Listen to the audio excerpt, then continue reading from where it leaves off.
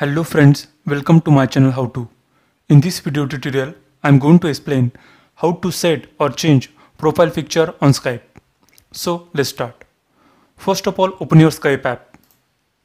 Once you open your Skype app, then please sign in into your Skype app using your email ID and password. Enter your username, then click on next. Then enter your code which is sent to your email ID or enter your password. Once you enter your code, then click on sign in.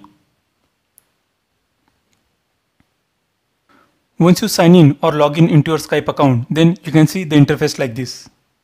Now we want to change or we want to set profile picture on Skype.